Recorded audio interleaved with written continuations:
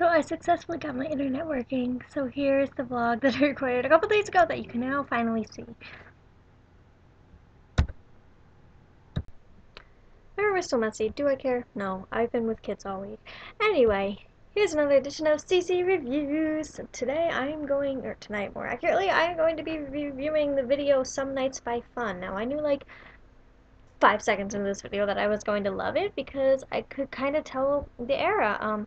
So Some Nights is set during the Civil War, and it sort of starts where you see one of the members is like saying goodbye to his girlfriend. It's very sappy, I guess. But you know, when you're going off to war, you're going to die. So both men that this is centered around are going off to fight for the Union Army in the Civil War, which I just loved the Civil War. I'm obsessed with it.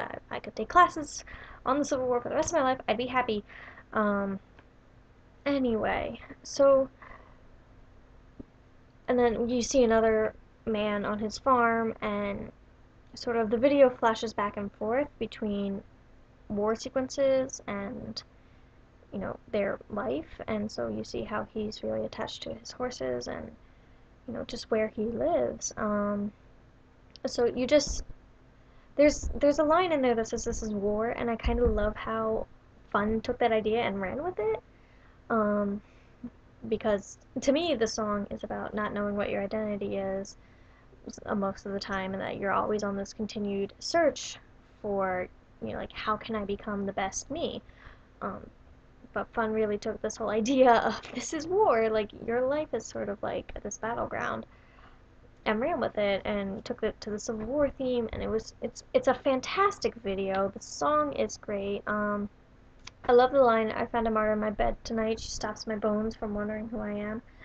Um, just, like, the lyrics are poetry. Like, you don't hear lyrics like that anymore. So I think it's neat. It's a really neat video. And at the end, you've seen that they both die. There's like graphic violence. But it's an awesome video. So if you haven't watched it, check it out. I mean, words don't do it justice. So there will be a link in the doobly-doo.